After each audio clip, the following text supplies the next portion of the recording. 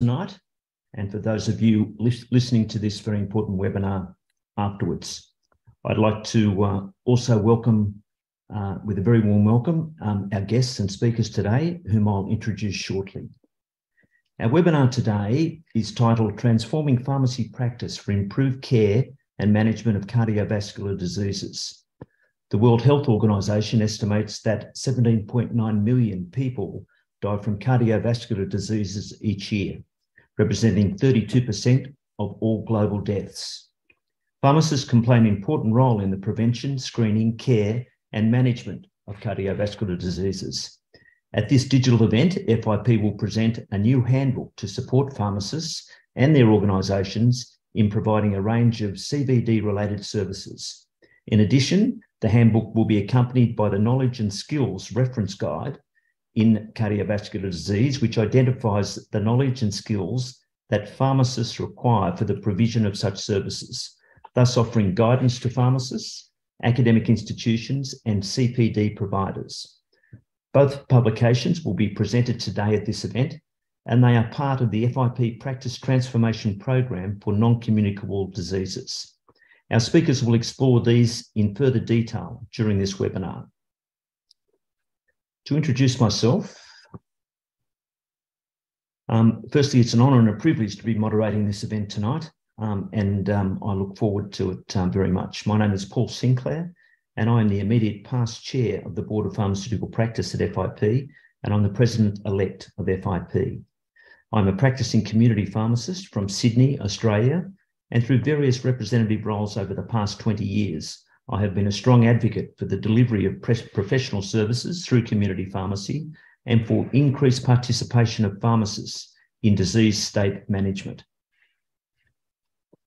For this event, next slide, please. For this event, we are joined by a panel of fabulous speakers, and I wanted to sincerely thank each of them for taking the time to prepare their presentations and for making themselves available for this webinar tonight.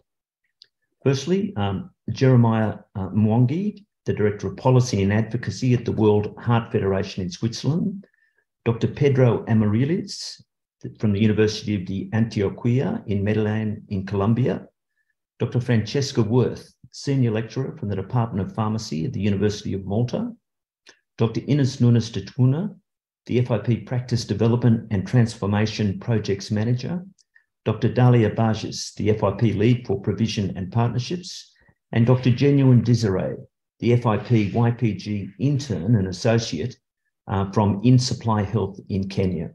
Welcome to all of our guests tonight. A few announcements and some housekeeping. This webinar is being recorded and live streamed via YouTube. The recording will be available on our website, events.fip.org. You may ask questions, and if you wish to ask questions of the panelists, please use the Q&A box provided. You are welcome to provide feedback to us at FIP at webinars@fip.org. And if you wish to become a member of FIP, and I would certainly encourage you to do so, the benefits of FIP membership include events and webinars, as FIP is the global body representing over 4 million pharmacists, pharmaceutical scientists, and pharmaceutical educators. If you are a pharmacist, a pharmaceutical scientist or educator, and you would like to become a member, please register for membership on FIP's website at fip.org. To today's program. Firstly, I'll introduce the FIP Practice Transformation Programme on Non-Communicable Diseases. Next, Jeremiah Mwangi will present the interprofessional collaboration in the prevention and management of cardiovascular diseases in primary healthcare. Dr. Pedro Amariles will present the pharmacist's contribution to better cardiovascular disease care, followed by Dr. Francesca Worth, who will address the unmet training needs to advance pharmacy practice in the management of CVDs. Dr. Inés Nunes de Tuna will launch the Cardiovascular Diseases, a handbook for pharmacists, which is one of the main purposes of our webinar tonight. And Dr. Dalia Bajes and Dr. Genuine Desiree would launch the Knowledge and Skills Reference Guide for Professional Development in Cardiovascular Diseases. It's a companion to the FIP Cardiovascular Diseases Handbook for Pharmacists. So a full agenda and some high quality presentations will follow. And lastly, following these presentations, you will have the opportunity to ask questions of our panelists, and I will also ask them to make some closing remarks. Again, if you have questions that you would like answered after the presentations, please put them in the Q&A box. And if you could just identify which presenter you would like to address those questions to. The learning objectives from today's presentations. There are a number of learning objectives from this webinar. We're hoping that the attendee will learn the role of pharmacists in prevention, screening, care and management of cardiovascular diseases and their complications, challenges and opportunities for pharmacists in addressing cardiovascular diseases and related services, the knowledge and skills pharmacists need to acquire to support their role in the delivery of cardiovascular disease services. So hopefully all of these will be addressed for participants tonight, and we look forward to your participation at the Q&A at the end. So to the FIP Transformation Programme on NCDs. FIP is working in the FIP Practice Transformation Programme on non-communicable diseases with aims to provide tools and strategic support to FIP member organisations to develop and implement pharmacy services that can have a sustained positive impact in the prevention, screening, management and treatment optimisation of NCDs for improved health outcomes and health systems efficiency and sustainability.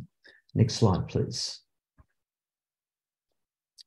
While the project will have a particular focus on low and middle income countries, it will encourage implementation by countries of all income levels. Next slide, thank you. The program includes the development of practice support handbooks, knowledge and skill guides, implementation guidelines and support, and training for competence development in each of the five main NCDs areas in the following order. Diabetes, those resources were launched last year. Mental health was launched in July of this year. Chronic respiratory diseases were launched in September. Earlier this month, the cancer resources were launched, and the cardiovascular disease resources are launched during this event tonight. Next slide, please. As you can see from the slide in front of you now, the One FIP Practice Transformation Programme is in alignment with many FIP development goals, in particular with advancing integrated services, medicines expertise, and people-centred care. Next slide, please. Today's presentations will focus on FIP Practice Transformation Programme on cardiovascular diseases. It's my pleasure now to introduce the first of our presenters. And Jeremiah will provide a presentation on the interprofessional collaboration in the prevention and management of cardiovascular diseases in primary healthcare. Jeremiah has over 15 years' experience working in global health policy, advocacy, and leadership. In his current role, he leads the policy and advocacy work of the World Heart Federation, working with its members to ensure best practice in cardiovascular disease prevention and management is supported by the Global Health Agenda. He has previously served as the Executive Director of REACH, a global health NGO to address rheumatic heart disease, and as the Director of Policy and Advocacy at the International Alliance of Patients Organisations. Welcome, Jeremiah. The floor is yours. Thank you, Paul, and good morning and good afternoon, everyone. It's an absolute pleasure to be here with you for this important event. I'm here on behalf of the World Heart Federation, and I'll say a little bit about us and our work. But first, I would really like to congratulate FIP on the launch of these resources for prevention and management of cardiovascular disease in primary healthcare. The Federation was proud to be a part of the development of what we hope will be a transformative document for pharmacy practice, and ultimately for people at risk of and living with cardiovascular disease. And we look forward to continuing our collaboration with FIP and its members towards this goal. In the next few minutes, I hope to set the scene for what I hope will be a deeper discussion into how together we can work to address and to prevent and manage cardiovascular disease. So first, I'd like to say just a little bit about us and the World Heart Federation. The WHF is an umbrella organization and it represents the global cardiovascular disease community. And our vision is cardiovascular health for all. Our mission has 3 parts, and the first is to connect, to lead and inspire by bringing together scientific cardiology societies, heart foundations, health professionals, patients and other organizations with an interest in heart health to achieve that goal. The second is to translate science into policy and really to ensure that the very best evidence informs policy making, supports decision makers, and leads to strong health systems and good delivery of care. And third is to promote the exchange of information, ideas, and practices across borders, much like this webinar is doing today. Our organization is made up of cardiology societies, heart foundations, patient groups. Some are representing countries and others a particular disease area, and they're spread across more than 100 countries around the world. I think, like FIP, we're in official relations with the World Health Organization, and there we advocate at the highest levels to bring cardiovascular disease to the top of the global health agenda. I thought this slide was nice as it shows a snapshot of some of the issues that WHF has been working on this year. And I thought it was really relevant to our discussion today on interprofessional collaboration, because you can see instantly in that addressing these, we all have a role. I think you can probably think about the role of pharmacists or of other health professionals in both on the prevention side and the management side. But I think even though as a global health community, we all have a significant role to play, and that it may seem fairly obvious, the greatest challenge we face is how we do that in an effective and efficient way that meets the needs of the people and the patients that we serve within the boundaries of the health systems we are operating in. And it's that coming together and collaborating on these different issues that I think we're still exploring as a global health community, how best to do that. And it will look obviously different depending on the context that we are working in. But tools like the handbook that's being released today can really serve as a foundation for our efforts. I think it goes without saying that all of the different healthcare professions, the healthcare workforce, have a critical role in cardiovascular disease. But I think it's really important to emphasize how essential the pharmaceutical workforce is in delivering that goal, and also how ideally positioned pharmacy is in terms of strengthening primary healthcare delivery. I think that pharmacists are clearly a natural ally in the fight against cardiovascular disease, but there's maybe some value in reiterating why that's the case. As you know, CVD claims more lives globally than any other disease, but that doesn't need to be so. And we know there are things that we can do to really drastically make an improvement on how things stand today. Prevention, education, and medication management can significantly reduce the burden. And many of the interventions that are necessary are simple, they're affordable, and they can be delivered in the primary healthcare setting. And so it seems fairly clear that perhaps we're not doing as much as we can do in terms of serving people at that primary healthcare level, whether it's for lack of resources or just in terms of the challenge of designing and setting out the health system. But clearly, pharmacists can contribute to preventive education, to medication management, and to facilitating things like medication compliance. And just to give an example, for up to 80% of secondary events in people with known vascular disease can be prevented with treatment with 4 proven medicines and tobacco cessation. And these are interventions that could be undertaken or facilitated at the primary healthcare level. I think what's also clear is that while people need healthcare more than ever, access to healthcare remains inadequate in many settings, and particularly in the area of non-communicable diseases. But we know that healthcare is at its best when it's close to where people live, where they work, and where they play. It's also a fact we know the highest burden from CVD weighs very heavily on low resource settings, where access to care is most limited. So we have to do our utmost to think about and be creative and design solutions for getting care to people who need it at the local level. And so adapting health systems to improve access to CVD care will be essential in responding to those challenges. We need to move to a more integrated health system, and that involves the entire health workforce in providing person-centered CVD care.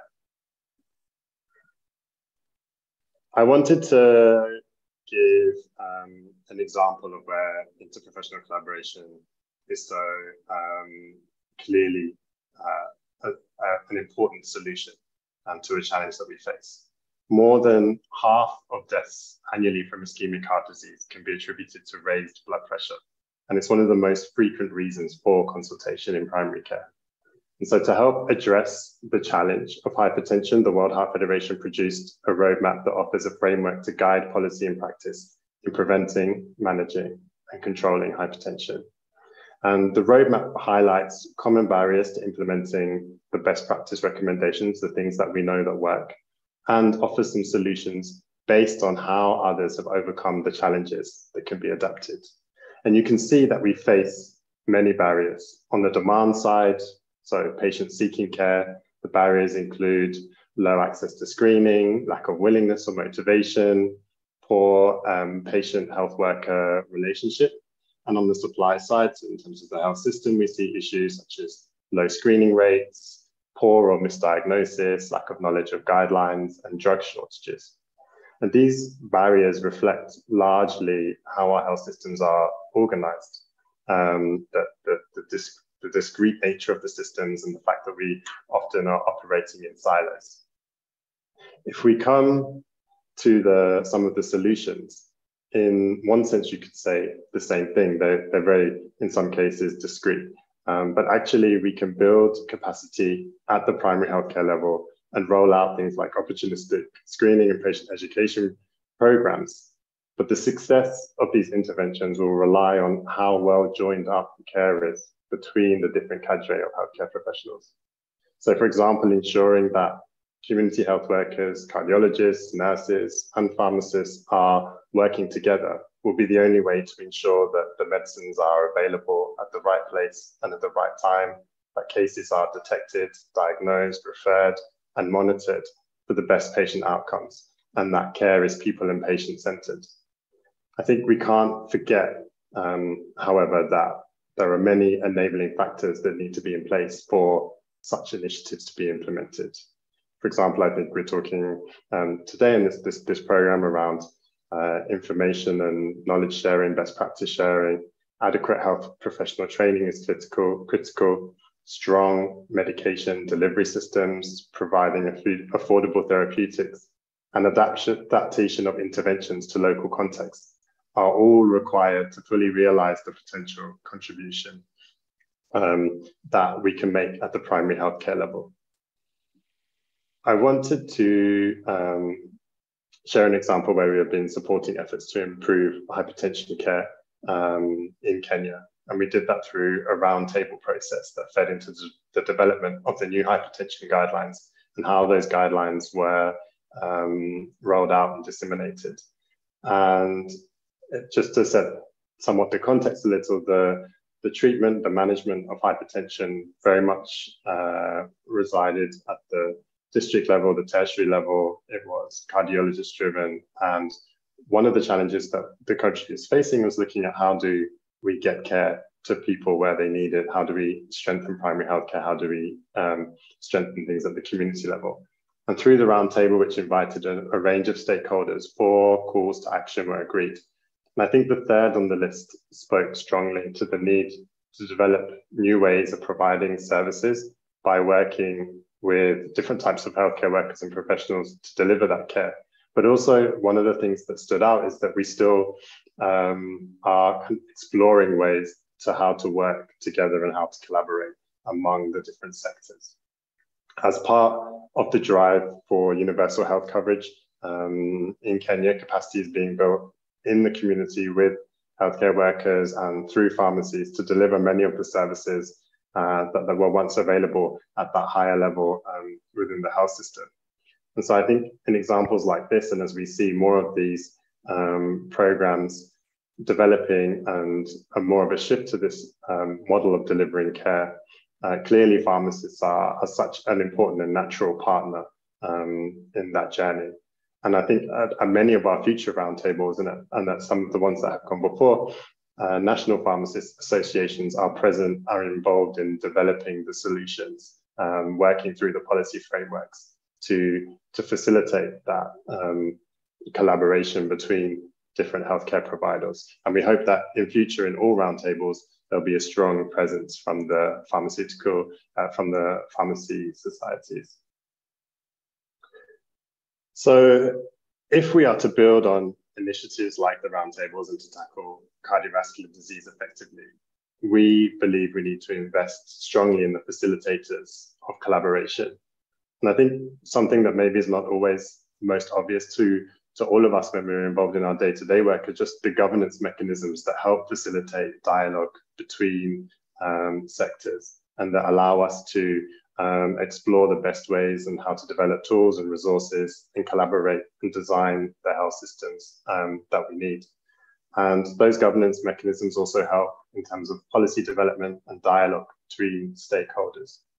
On top of that, I think the effective information systems, again, not something that perhaps is a priority in our everyday scenarios, but how we can design the information systems that can be delivered, that we can deliver care in a patient-centered way. For example, effective protocols for accessing patient records or ensuring and making sure that we have the registers and the tools that are needed so that care is consistent.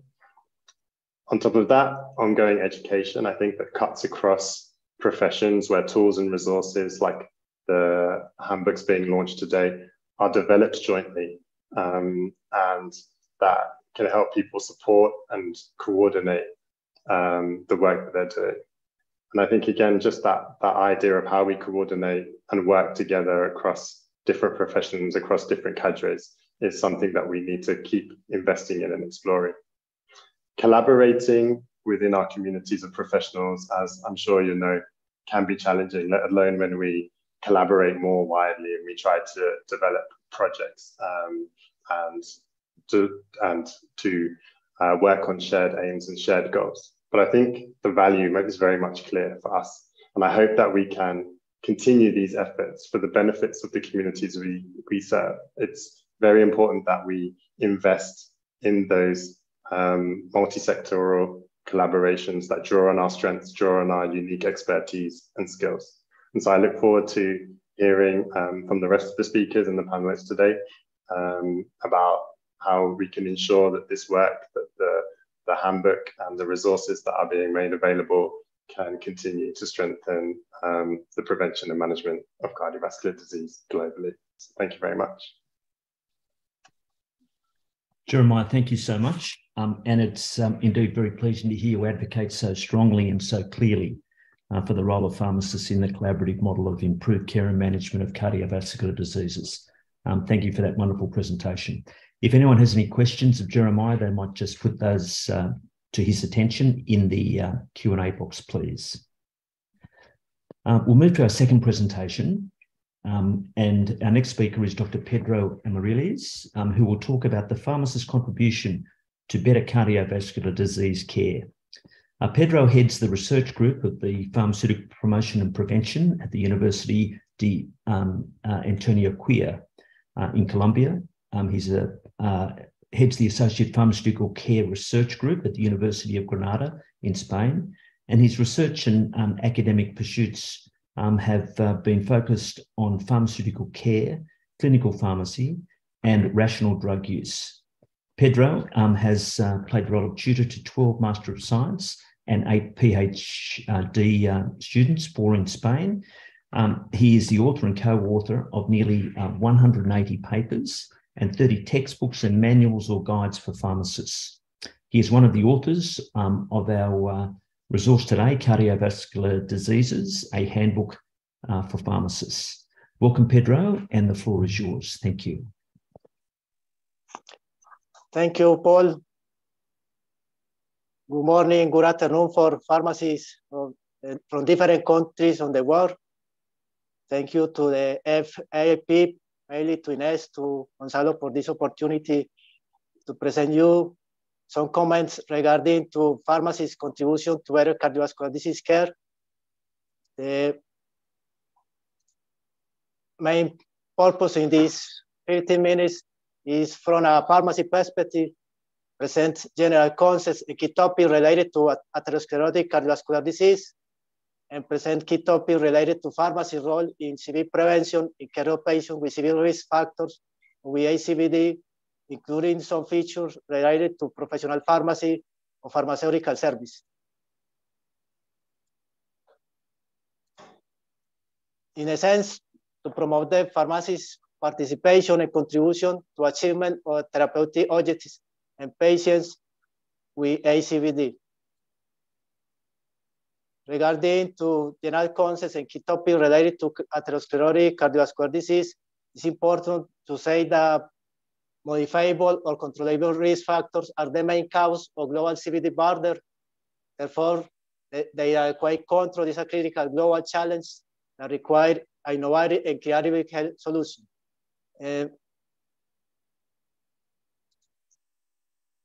The severe risk factor associated to CVD may be metabolic, behavior, or environment.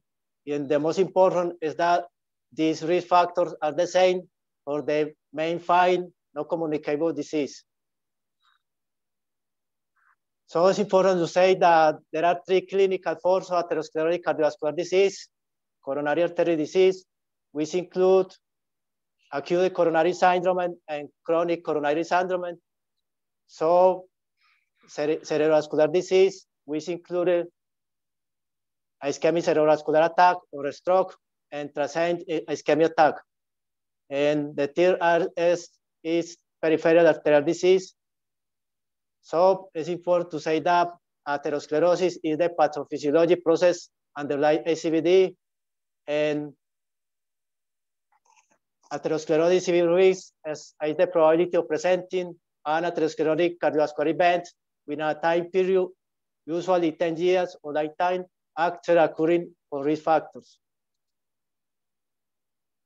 Regarding to cardiovascular prevention types, it's important to say that patients without ACVD are patients in primordial prevention or primary prevention.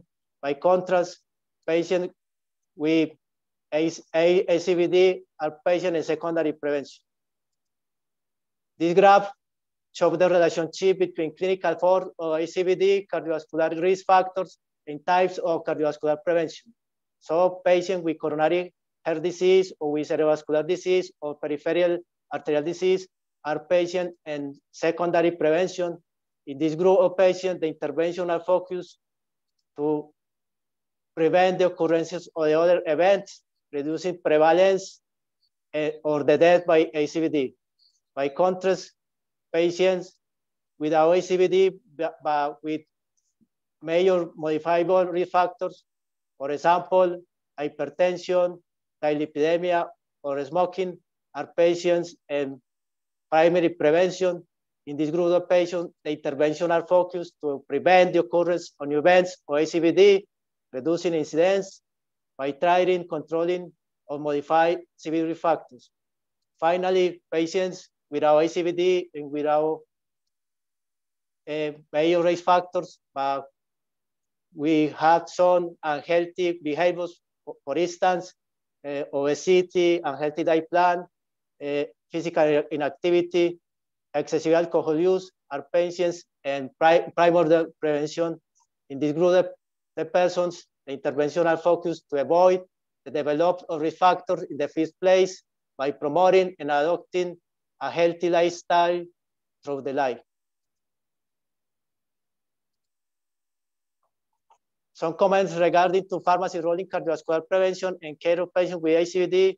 It's important to say that pharmacies can contribute to improve both the process of care and health outcomes.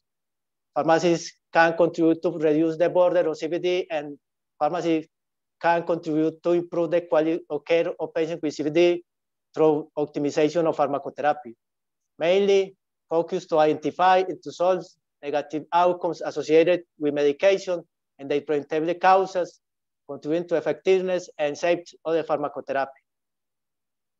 These pharmacy services may be performed on the patient or population level, require the patient and the other healthcare team members' cooperation.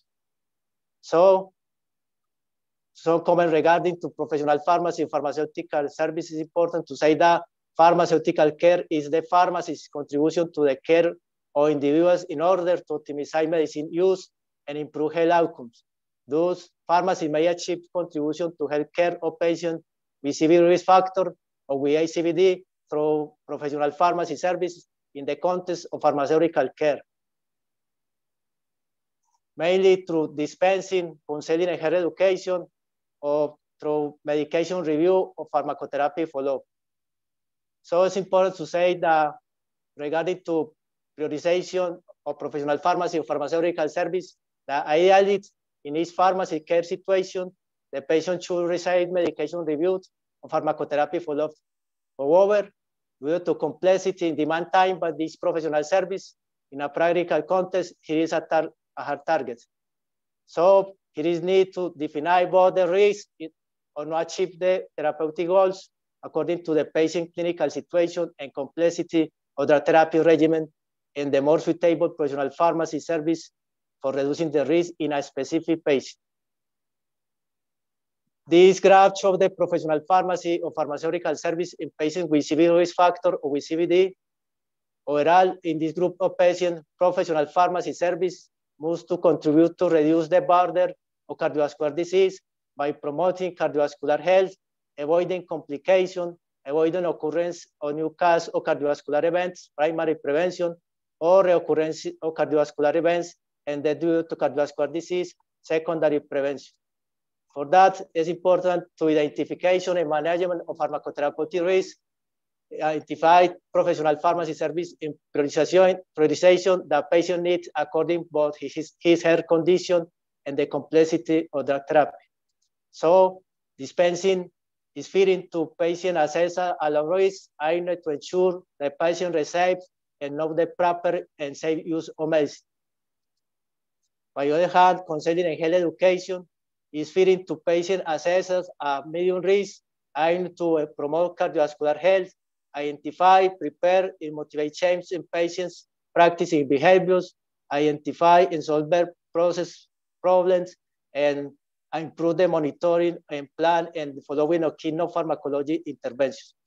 Finally, medication review of pharmacotherapy follow-up is fitting to patient assessors a high risk, aimed to identify, prevent, and resolve negative outcomes associated with medication.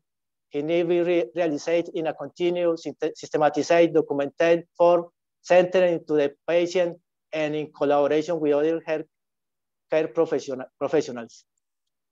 The most important is that this pharmacy service may contribute to improve cardiovascular health outcomes in this group of the patients. Some comments regarding to intervention and follow-up of patients with cardiovascular risk factor or with cardiovascular disease. This flowchart shows the key steps of this process. The entry is a patient who attending to pharmacy for dispensing. In this patient, it's important to assess the pharmacotherapeutic risk.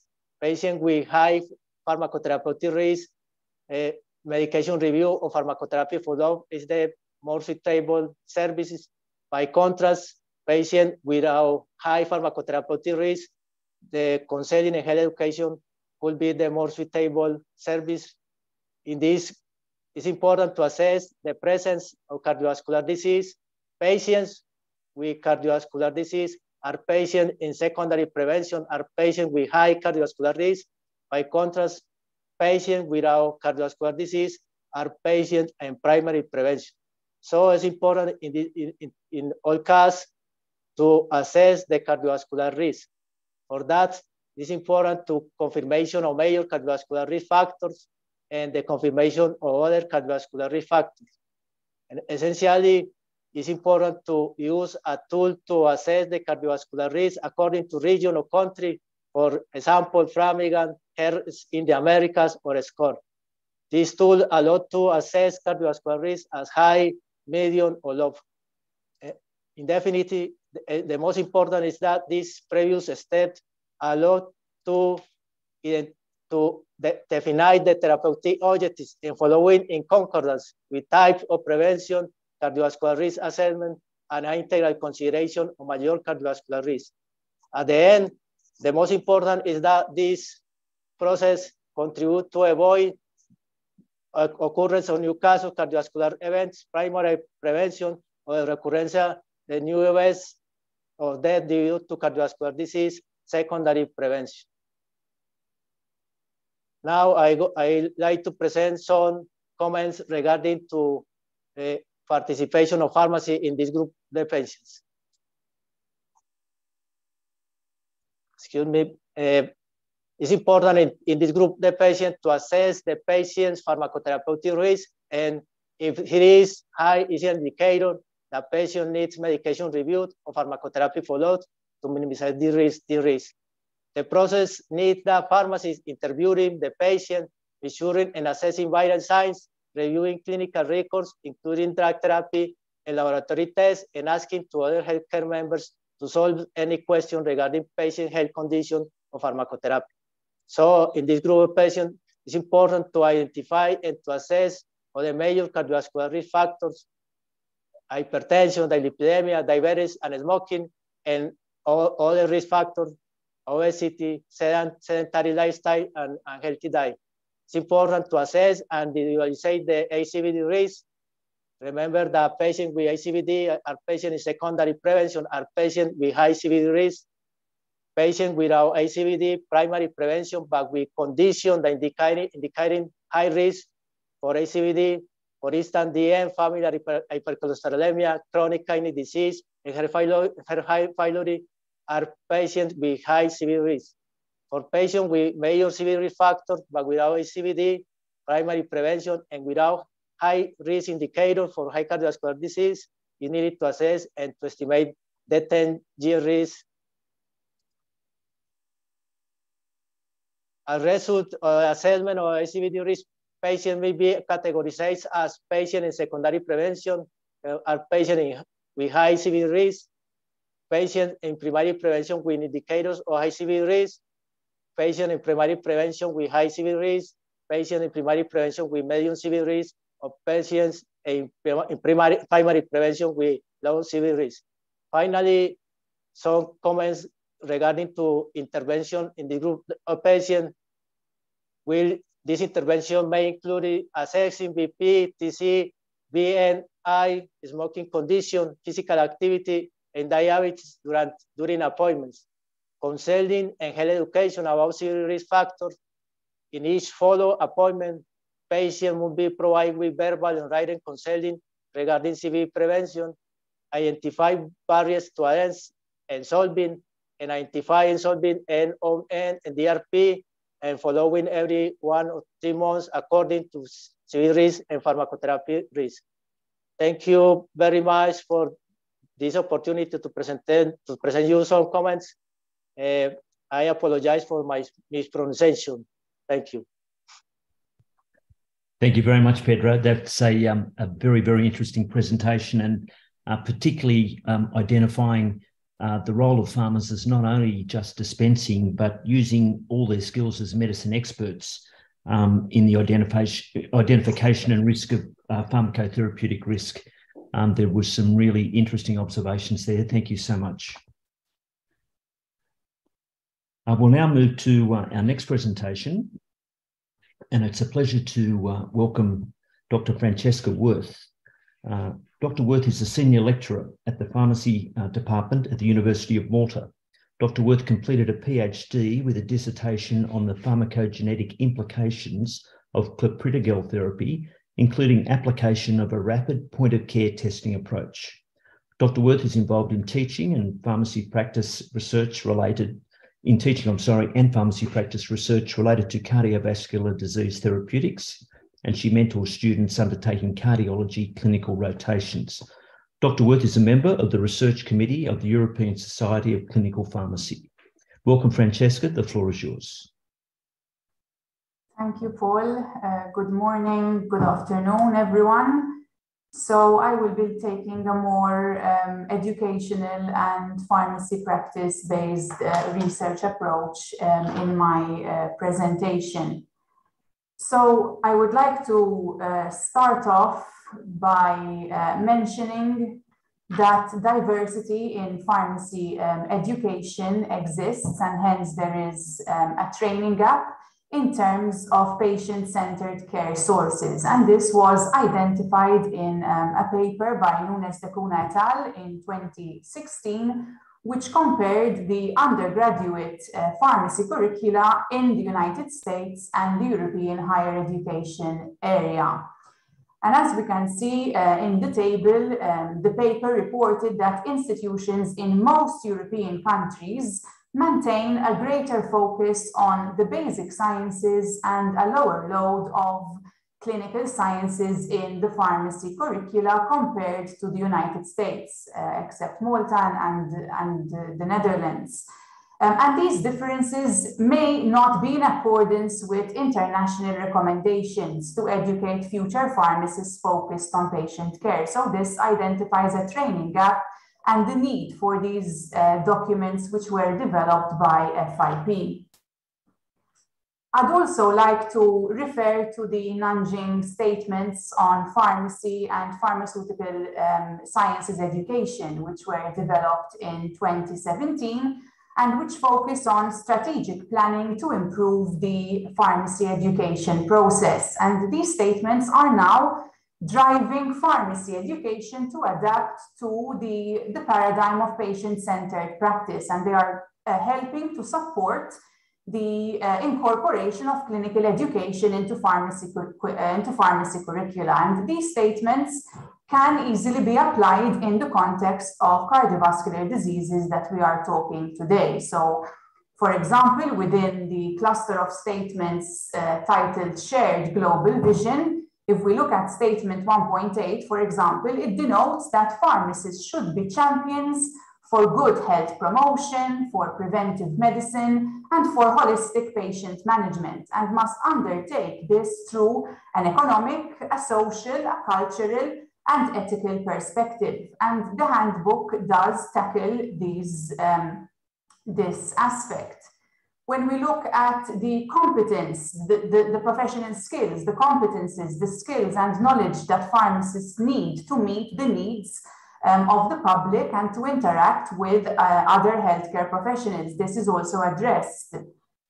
Also, very, very important, and I'll go into this a bit later as well, experiential educational programs where students are incrementally developing their pharmacy practice skills in a wide variety of real-life practice care settings. And these are very important to advance practice even with respect to cardiovascular disease, and I will elaborate further. And last but not least, as mentioned in the Nanjing statements, we have continuing professional development. So as pharmacists, we need to build on our previous education as pharmacists to have our graduated professionals prepared for advanced practice roles, including in cardiovascular diseases. So there are various strategies that can be applied to enhance the role of pharmacists in the management and care of patients with CVDs. And direct patient care experiences, both in community pharmacy and hospital pharmacy, in my opinion, are significant. And they should start at a very early stage, even at undergraduate level, even from the first year of the course. That's what we do here in Malta. We start from the first year and we continue to progress then with advanced experiential rotations during the Master of Pharmacy or MPharm program. And experiential learning is so important because it fosters development of critical thinking and problem solving related to medicine's use. And during the experientials, the students have the opportunity to apply the clinical knowledge that is taught in the classroom in a practical way with patients and other healthcare professionals. And the students are able to reflect on the clinical learning experience by means of patient case presentations, simulations, discussion of actual patient cases, team-based learning, pharmaceutical care planning. So experiential education, which was mentioned, which is a key component of the Nanjing statements, is also very important here, and where we can use these developed documents by FIP. Also, apart from experiential education, another important supportive strategy is to encourage our pharmacists to take up postgraduate research, postgraduate education, such as following a PhD program or a level 8 doctorate in pharmacy program, which will involve practice-based research, which are also very crucial to support the advancement of pharmacy practice. And in my presentation, I will now be giving some examples of practice research which has been carried out here in our department in the area of CVD management, which looks at optimizing medicines use, monitoring for therapy effectiveness and outcomes, monitoring for side effects, which are very important to build the evidence which is going to advance the practice. And the first example involved developing, implementing, and evaluating a pharmacist-led medication use review service in a community pharmacy setting for patients on high-risk drugs. In this case, it was warfarin, which contributes to improving therapy management. And medication review by the pharmacist involved medication reconciliation to detect drug-related problems, developing an individualized care plan for the patient, carrying out point-of-care INR monitoring, and recommending actions for the identified problems, which should be referred either to the physician, can be tackled by the pharmacists themselves, and also involving the patient as well. So, for example, with how to improve medication adherence. And what I want to stress here is that's not just medication review once, okay? The importance of patient follow-up in cardiovascular diseases. We should follow up our patients in the community, either by telephone follow-up. So the importance of patient follow-up is very important.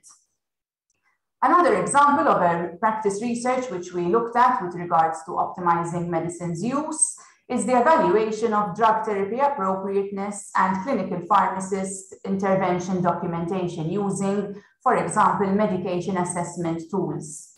We did this for the long-term management of atrial fibrillation and stroke in a rehabilitation hospital. However, these medication assessment tools are available for different disease states and can be applied in different settings, such as for the management of hypertension, for the management of heart failure, ischemic heart disease. So these can be used as tools by pharmacists to optimize the appropriateness of drug therapy.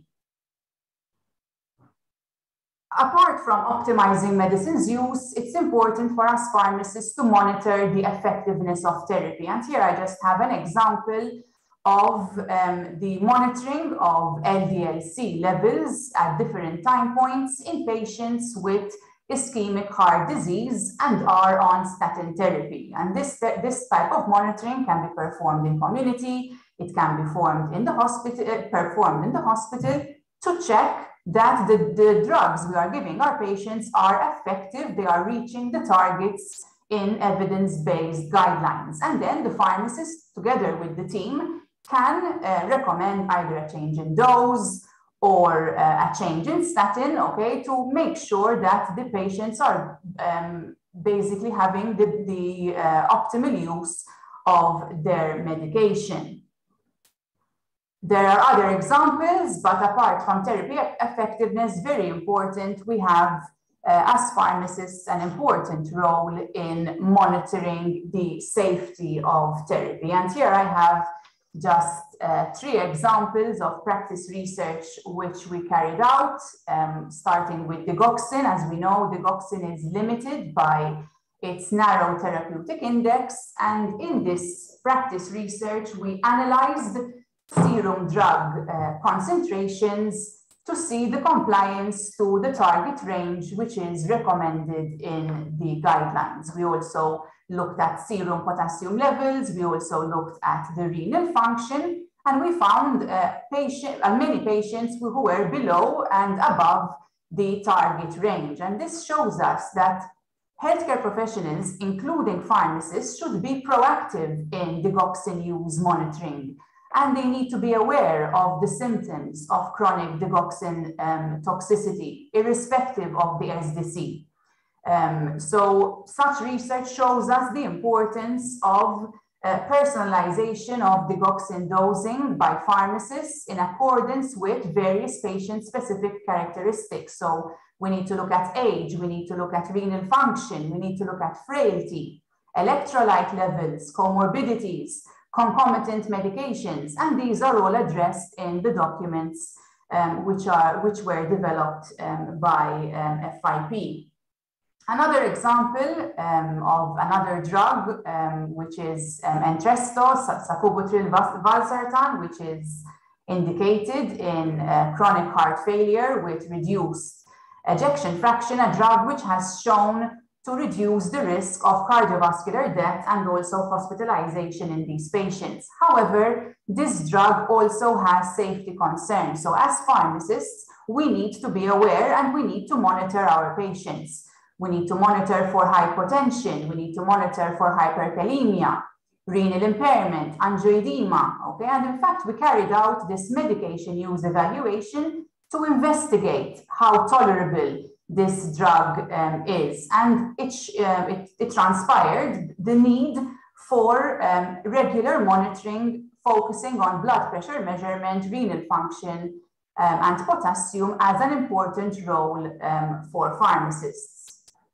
Statins as well, quite very commonly used drugs, but can be problematic as well. So pharmacists here have an important role with respect to monitoring for side effects, identifying any muscle side effects, any myalgia, any myopathy, and also to monitor the liver function to identify any deranged liver function tests. And together with efficacy and safety, something which is not so easy to do, but something which is very important and is also tackled in the handbook, is the importance of monitoring for adverse cardiac outcomes.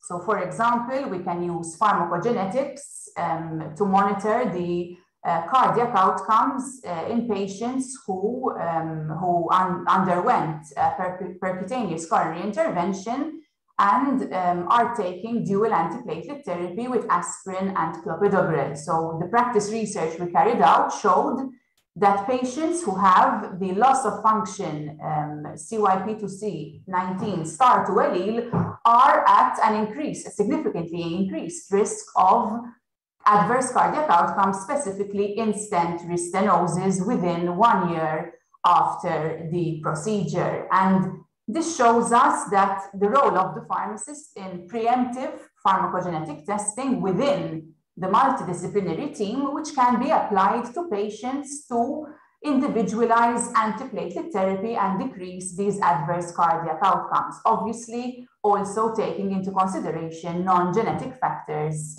as well. Another drug which we should evaluate outcomes is tirofiban. Tirofiban, which is used in high-risk PCI patients, so primary PCI patients who had a STEMI.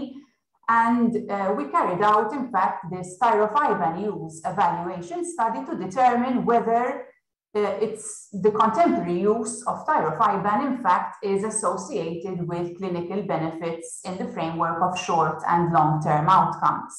And we evaluated cardiac death, recurrent MI, we looked at acute stent thrombosis, stroke, heart failure, bleeding, thrombocytopenia, the impact on kidney function, etc. And we looked at this at different time points post tirofiban dosing, especially during the procedure and 24 hours after as well. And we found that overall the benefit-risk ratio was good, with a relatively low risk of bleeding complications. So the usefulness of tirofiban in saving patients in life-threatening situations was seen, and this is an important role for us pharmacists. So these are just some examples of practice-based research, but I want to stress, the importance of practice-based research to strengthen these pharmacist-led services. The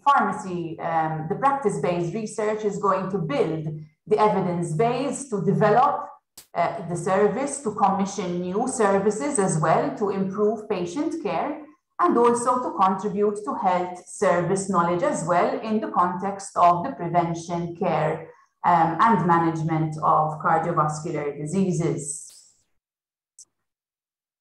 And to conclude, it has indeed been an honor to have collaborated with FIP in the development of the handbook and the knowledge and skills companion guide, which aim to be a valuable resource not only to support pharmacists in implementing evidence-based interventions, but also to support educators who are responsible for creating the context that will allow these evidence-based recommendations to be effectively implemented. So I commend FIP on this initiative, and I shall now pass on the floor to my colleagues Ines and Dalia, who will speak to us more about these two very useful and valuable documents.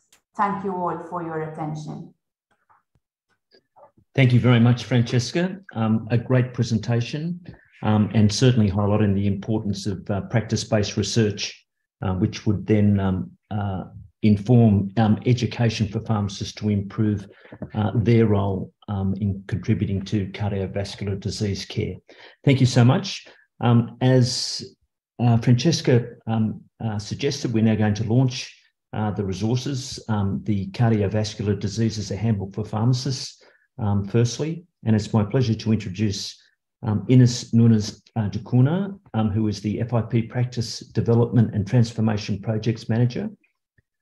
Ines has worked as a community pharmacist for more than 14 years and taught for 6 years at the university as a professor in the Integrated Masters in Pharmaceutical Sciences course in Portugal.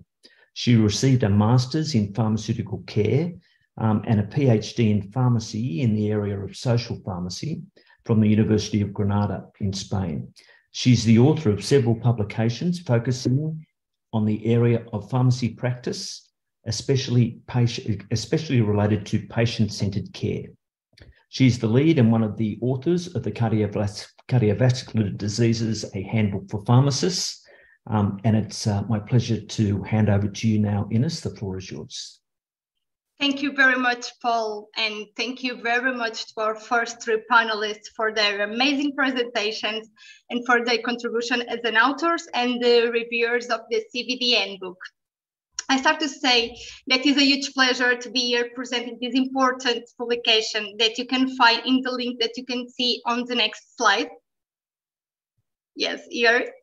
And also you can find this publication at the FIP microsite on NCDs. publication I'm presenting today was a joint effort involving several authors and reviewed by a group of experts in the field of cardiovascular diseases from around the world. As Paul said before, this is the last of 5 sets of publications to support the role of pharmacists in NCDs prevention and management. On the next slide, the CVD handbook aims to identify and describe the key evidence-based interventions by pharmacists in this area, with the dual aim of supporting their implementation in pharmacy practice and of supporting advocacy efforts by FIP member organizations towards the optimization and expansion of pharmacists' scope of practice in CVDs and NCDs in general. Cardiovascular diseases impose significant health and economic burdens on individuals, healthcare systems, and society overall. On the next slide, you can see that CVDs include a range of conditions. Together, CVDs are the primary cause of death worldwide, and as Paul said at the beginning of this event, the World Health Organization estimates that 17.9 million people die from CVDs each year, representing 32% of all global deaths. On the next slide, you also can see that evidence also suggests that the number of people worldwide suffering from CVDs almost doubled from 271 million in 1990 to 523 million in 2019.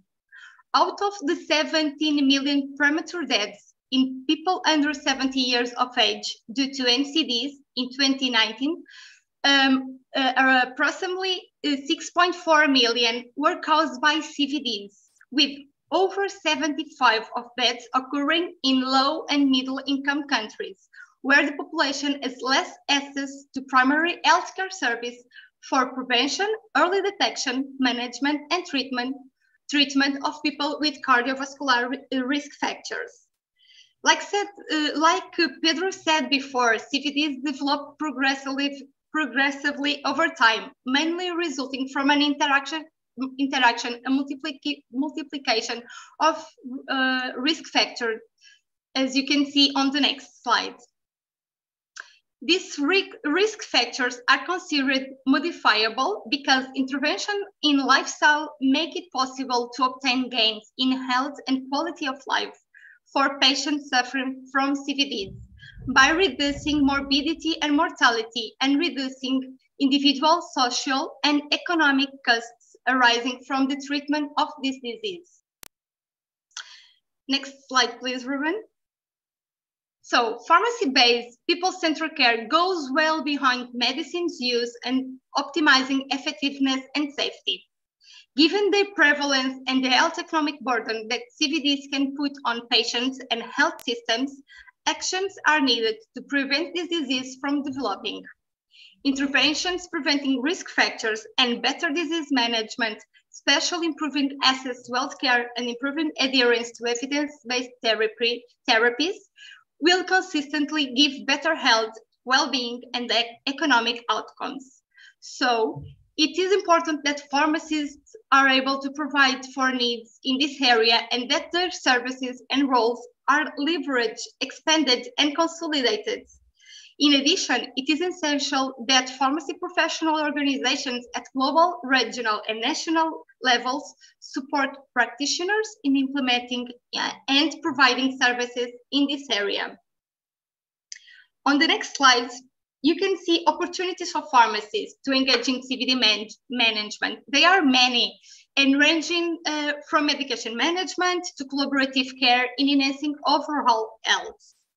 Pharmacists can play a key role in screening, prevention, and modification of risk factors, providing useful advice on how to keep or achieve a healthier lifestyle and reduce the impact of risk factors, for example, through smoking cessation and weight management services. They also provide excellent medication management for patients on long-term treatments. This can include specific activities such as patient education and counseling, medication review, or the identification of risk factors through, for example, the measurement of blood pressure or glycemia. As experts in medicines, pharmacists are uniquely positioned to provide evidence-based pharmacotherapeutic recommendations, identify and resolve medicines-related problems, support primary care providers with the development of treatment and monitoring plans, provide comprehensive education to patients, and promote adherence to their prescribed treatment. When developing treatment and monitoring plans, pharmacists are encouraged to work collaboratively with other healthcare professionals to ensure optimal outcomes for their patients.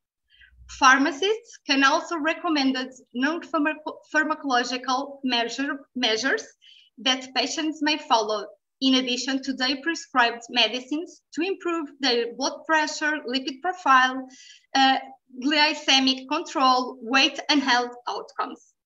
Since pharmacies are easily accessible and widely distributed in the community, a maximal benefit could be expected from interventions provided in this content. On the next slide, you can see an overview of the handbook. This handbook has outlined the many ways in which pharmacists can contribute to improving cardiovascular health among their patients, including by acting as agents for health behavior change and other preventive services, screening for CVDs, referring patients to additional care, working as part of interprofessional teams, optimizing the use of medicines, and improving treatment adherence. So the handbook is organized by chapters, and we start the handbook with the definition and characteristics of CVDs and with the burden of CVDs and their risk factors. The second chapter talks about the pharmacist integration in CVD care.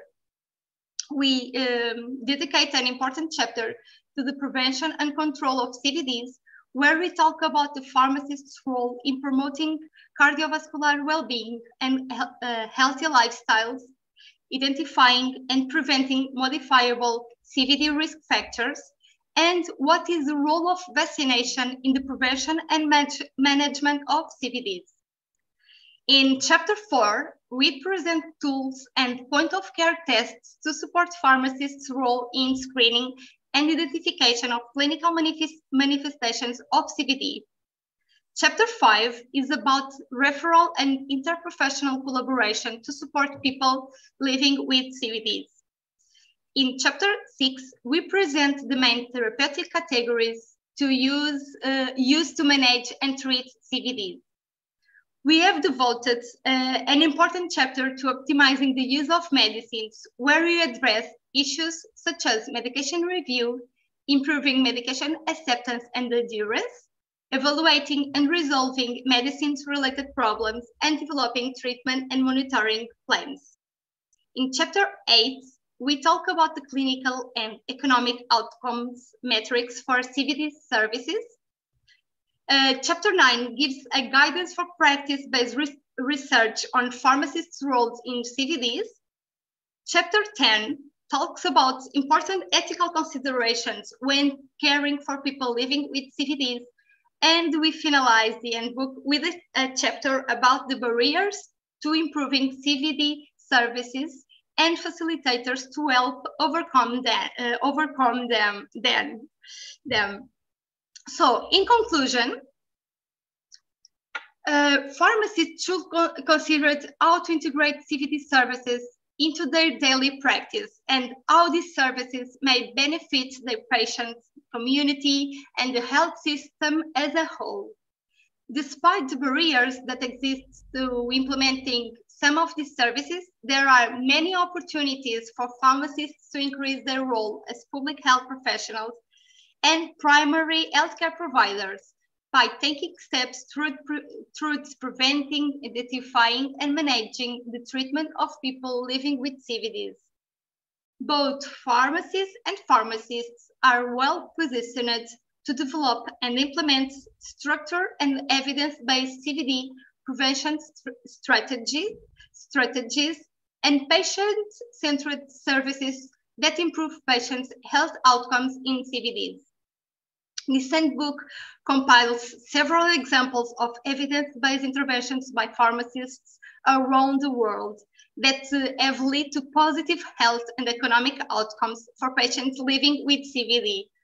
We are sure we will find them valuable and inspirational. Before ending my presentation, I want to express my sincere gratitude to all the authors who collaborate in the drafting process of this handbook, whose names are listed on the slide. Thank you very much for your expertise and collaboration. I also want to acknowledge to all the members of the advisory group whose names are listed in this slide for their precious comments and suggestions in revising this handbook. Finally, FIP also thanks the World Heart Federation and the European Society of Clinical Pharmacy for their expert contributions to this publication. FIP trusts that this resource will contribute towards advancing the role of pharmacists in the prevention and management of CVDs around the world.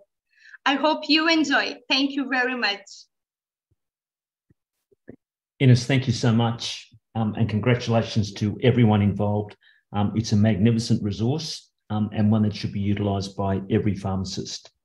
The second resource that has been launched today is a knowledge and skills reference guide for professional development in cardiovascular disease, a companion to the FIP Cardiovascular Disease Handbook for Pharmacists. It's my pleasure to introduce Dr. Dalia Burgess, who is the lead at FIP for provision and partnerships. Dalia comes from a background in pharmacy practice and academia. She is a registered pharmacist in Australia and has a PhD in pharmacy education and training from the University of Sydney. Dalia will be joined by Genuine Desiree, who is a pharmacist who currently lives and works in Kenya. He has a keen interest in global health, policy making, and pharmaceutical supply chain management. He currently serves as an FIP at FIP as a YPG intern and works as an associate at In Supply Health in Kenya. Firstly, welcome, Dalia. Thank you so much, Paul. Really appreciate the kind introduction. I will hand over actually to my colleague, Genuine, who will run through the first lot of slides, and then I will take over from him. We were doing a bit of a double act. Thanks, Genuine. I'll leave the floor to you. Thank you, Paul. Thanks, Dalia, and thank you, Paul. Greetings, colleagues, and thank you so much for joining and sticking with us to this point of the webinar. We are truly honored and excited to launch and share with you the FIP Knowledge and Skills Reference Guide for professional development in cardiovascular diseases. As Dalia has mentioned, I will start us off and she will crown it all.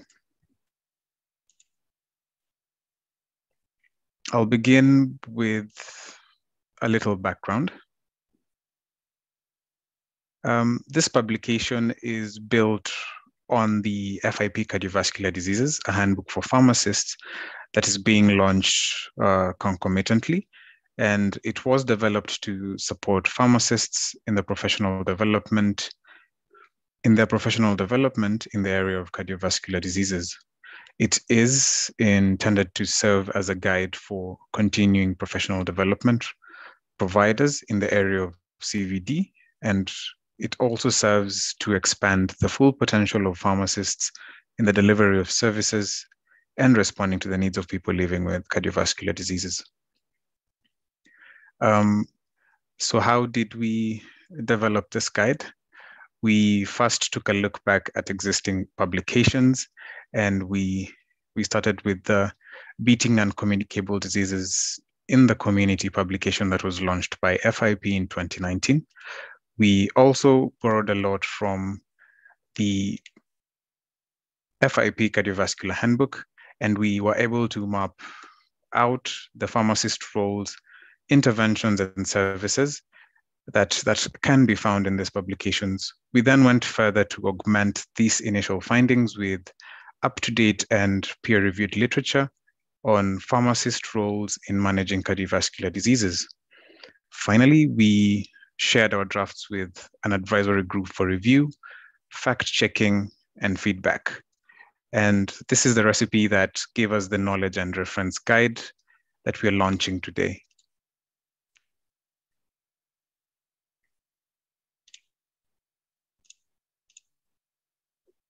So how are the statements categorized in this knowledge and reference guide? The statements are categorized by topic and are linked to the 4 competency clusters of the FIP Global Competency Framework version 2 of 2020. The competency clusters are listed to the right of the slide. So we started with a sort of a wide scope, and then we narrowed it down. So we organized the statements to first reflect broad topic areas that are cross-linked with our competency clusters. And then we narrowed it down to core topics that are related to the pharmacist roles that we identified. And finally, we focused on specific knowledge areas, as you will see in the next slide. This gave us the structure, flow, and coherence that you will see in the guide. So the guide is organized into 2 parts. The first is the knowledge guide, which describes the key knowledge areas that are required by pharmacists in the care and management of people with cardiovascular diseases. And the second is the associated skills guide, which summarizes the associated skills pharmacists ought to acquire and apply to support people living with cardiovascular diseases. These associated skills are connected to the preceding key topics covered in the knowledge guide, and so they're not separate, they're interconnected. The knowledge and reference guide can be used as a self-learning tool for professional development, and also as a supportive tool in the development of training courses in cardiovascular diseases for pharmacists. So here's an example of one of the knowledge statements. As you can see, we started with a broad topic area, which is therapeutics, and then we narrowed it down to 2 core topics, and then to a specific topic, which is anatomy and physiology. And then we have our corresponding knowledge statements. So to see this and more, you can scan the QR code that is displayed to download the publication. Additionally, a link to the publication will be shared in the chat.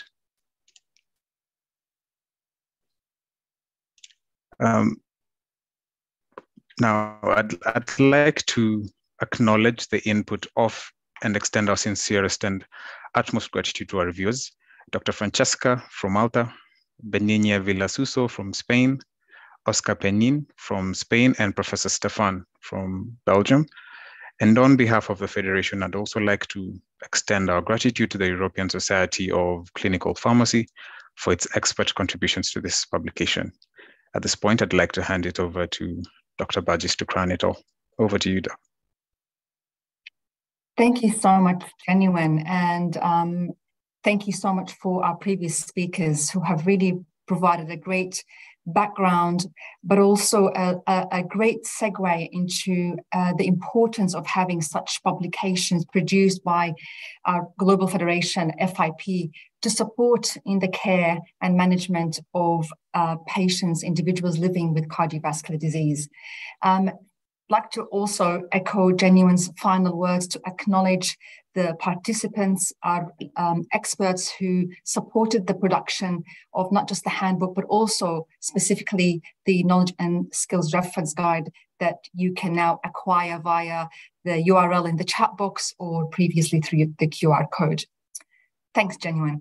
I'd like to move us on to the next topic that I want to touch on, but I also would like to reflect on some of the thoughts and important pieces of information that have already been shared by the previous speakers.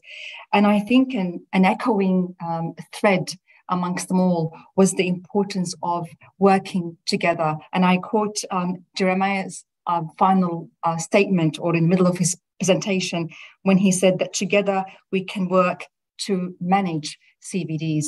And this is exactly why we're all here today, to really shed a light on a disease area of non-communicable diseases that requires the interprofessional collaborative approach to address our patients' needs, right from prevention, screening, to management, to treatment, and monitoring and follow-up. And pharmacists sit at the heart of all of this, as our previous speakers have indicated, but also as research has supported us with, as Francesca's presentation showed us. Pharmacists sit at the heart of this because they have a role to play across the spectrum, right from prevention all the way to follow-up and monitoring. And FIP, whilst it provides us all with resources in this area and also other areas in non-communicable diseases, FIP also positions itself within a strategic plan and a vision to advance pharmacy worldwide to be a global platform for provision, being continuing professional development courses and programs through partnerships, through working together, this common thread that has already been mentioned several times in this presentation, that together we could advance pharmacy, together we can address our patients' needs, together we can address our population's health requirements. So through the provision and partnerships program that I have the honor and privilege of leading at FIP, FIP represents a global platform that everybody can benefit from, and that is through providing quality continuing professional development educational programs and training programs that could acquire the FIP seal in recognition of its quality, but also in recognition of its alignment to the FIP vision and mission and the FIP development goals. And I would like to invite you, if you could just click on the next slide, please, for me, Genuine. I'd like to invite you to consider finding out more about the provision through partnerships program from our website, or you're more than welcome to email me directly if you happen to be a CPD provider and educationalist in the area of cardiovascular disease and interested to know more about the FIP seal for a program that is of quality and also alignment with our DGs. If it's in the area of CVD or other areas in non-communicable diseases, you're more than welcome to scan the QR code appearing on your screen or emailing me directly at dalia@fip.org. Through this program, we provide our members and also the wider profession around the globe of assurances that these particular programs are in alignment and they are together with us on our journey to progress the global vision to advance pharmacy worldwide so that we can together work on in this mission to achieve it. With this, I'd like to just sincerely thank the entire crew behind the scenes in the Practice Transformation and Development team for all the support and all the hard work. It has been a successful year, producing 5 lots of resources for you all. As Paul already mentioned earlier in his presentation, please do visit our website to find out more about these resources that you could use in your own context and in your own local environments. Hope you find them all supportive. Thank you so much, and handing back to our moderator, Mr. Paul Sinclair. Thank you, Dalia, and thank you, Genuine. That's a tremendous outcome to have both those resources launched today. And congratulations has been said a couple of times, but congratulations to everyone involved. An outstanding outcome for pharmacists. Okay, we'll now move to, if there are any questions, could you please put them in the Q&A box? And I've got a couple of questions I would just like to deliver to the panelists before we have some closing statements. I just invite all the panelists to turn their cameras and microphones on, please. So in the first instance, and I'm very conscious of time, to Francesca, to Jeremiah and Pedro, just in a very brief, succinct response, could I ask you 2 questions? Firstly, FIP is working on a practice transformation program aiming at achieving sustainable impact at a local level in terms of cardiovascular disease through pharmacists.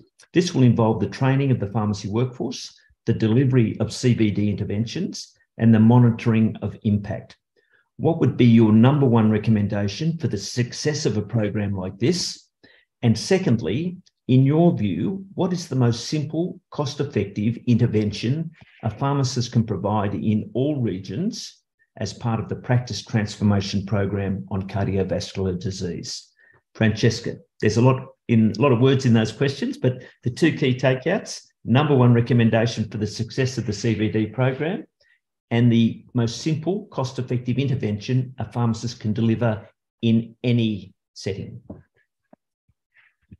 So, in my opinion, the number one recommendation for success is training, hands-on training, practical training in community, in hospital, with experiential rotations, team-based learning, case-based learning, actual patient cases. I think that is the way that we can really focus on, not just learning which drugs that should be prescribed, but also the monitoring in terms of effectiveness, in terms of side effects, in terms of interactions, looking at patients as a whole with the different comorbidities together, not just cardiovascular disease on its own. So I think I would go for experiential learning as the number one recommendation.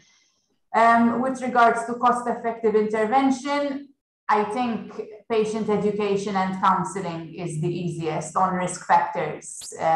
Smoking, blood pressure control, diet, and physical activity. I think that is the most practical and cost-effective, and we need to start, from the core before it gets into a bigger problem. And I think medication use review is something that us pharmacists can easily do and can pick up quite a lot of problems from a medication review. Thank you very much. Jeremiah, very quickly, Thanks. your two responses. Yes, for the first one on sustainability, I would say engagement of the, I'd say cardiology community, cardiology societies. I think we've seen a lot of programs where different guidelines are being used in the country. There's different ways of working, and so more harmonization, I think, is critical, particularly using the same simple treatment protocols and things like that, so that the right medicines are available in the right place.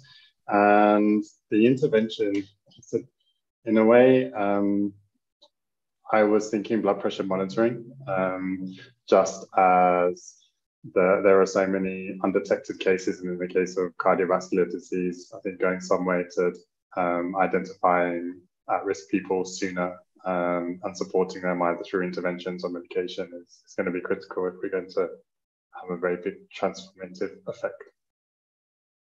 Thank you very much, Jeremiah. And Pedro. Thank you. Regarding to the recommendation, I agree with Francesca, maybe because I am professor too. I believe that the education and training of the pharmacy workforce is the key. I believe that the two tools that FIP published today are important in this way. Regarding to the most simple intervention, I believe that counseling and health education focus to adopt 5 metrics of faster BAWET for cardiovascular health, which is detailed in the handbook, is an important intervention.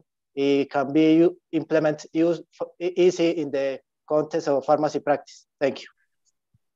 Thank you very much. Well, thank you to all our panelists. That's been a most enlightening presentation tonight. It's a great achievement for those involved with the production of these two very fine resources. It's the 5th instalment, as has been mentioned in the NCD story with FIP. And I would just say to everyone who's been involved, thank you very much. The outputs have been of an extremely high quality, and most importantly, they will assist pharmacists in their everyday practice. I would suggest the main message from tonight has been collaboration, and through collaboration, pharmacists will be able to influence better health outcomes and better management of NCDs, and in particular cardiovascular disease. So it really is a case of through collaboration, we will utilise our full set of skills as medicine experts and deliver much stronger health outcomes to our patients. Thank you to everyone who has joined us tonight, wherever you have come from. Thank you to the FIP staff for supporting presentation of tonight's webinar. And thank you principally to each of our presenters for a wonderful job. And I would remind everyone that a recording of this webinar will be available on the FIP website. And we look forward to you joining future FIP webinars as they become available. Thank you all, and farewell to all. Thank you. Thanks, everyone. Thank Thank you. Bye-bye.